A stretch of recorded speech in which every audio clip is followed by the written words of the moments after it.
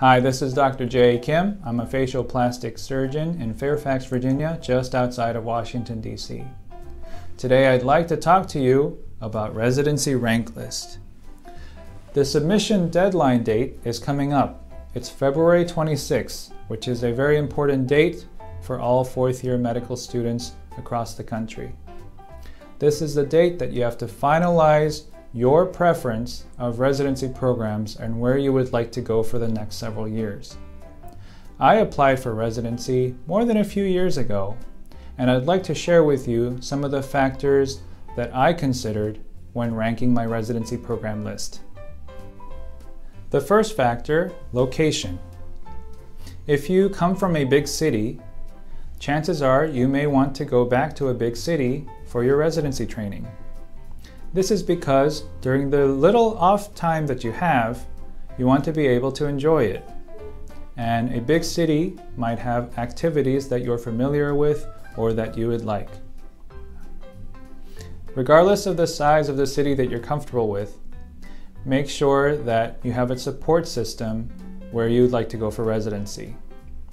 This can be your friends, your family, or a loved one.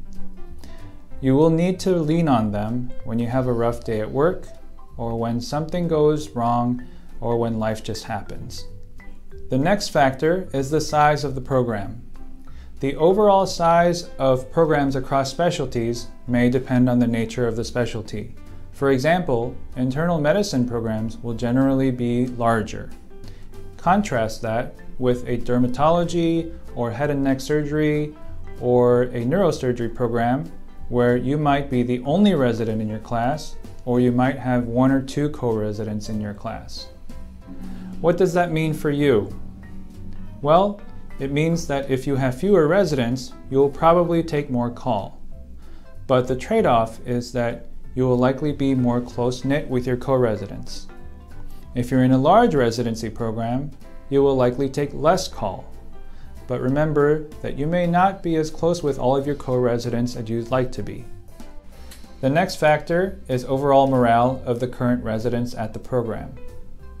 Usually, the night before an interview, there is a social event where you can meet current applicants and residents and get a feel for the program. It's at that time you can get a feel for how happy the residents are. If the residents don't look happy to be there, you may want to consider another program. But if the residents are inviting and happy to be there, and you can get a feel of their overall friendship with each other, then that is a good sign, and you may want to rank that program more highly. The next factor applies more to residency specialties that involve procedures or surgery, and that is the amount of time spent in the operating room. Current residents will give you an idea of how much time they spend in the operating room by showing you their case logs. This is a record of what types of surgeries they have performed and how many times they have performed it and in what role they've performed it.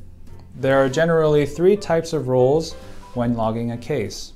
You've either assisted, performed, or supervised certain cases. The latter two are what count when it comes to residency case logs.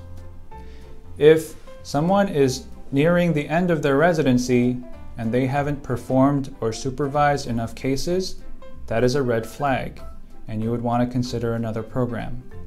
The program I went to at the University of Buffalo, the residents were finishing up their case numbers that they performed and supervised well before their final year. And that is why I rank the program highly.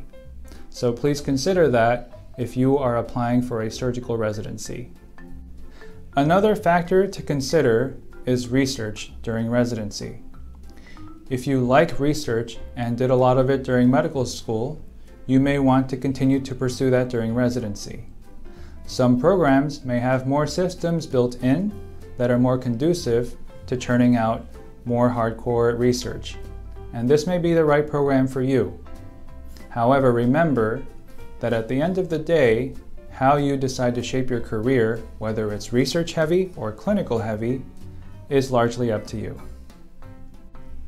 When compiling your rank list, one thing I would advise you not to do is play a guessing game as to where the residency program you want to go to will rank you.